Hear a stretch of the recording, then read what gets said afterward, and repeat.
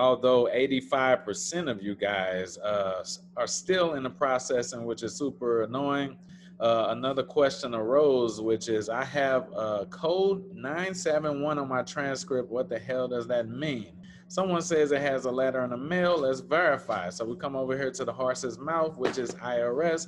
Publication explains when a spouse may be relieved of tax, interest, and penalties on a joint tax return. But what does that mean for your deposit right now? Will it be deposited? So we come over here to Google. It says you're going to get a letter to inform if you have a 971 or a 570 code, and it says it multiple times.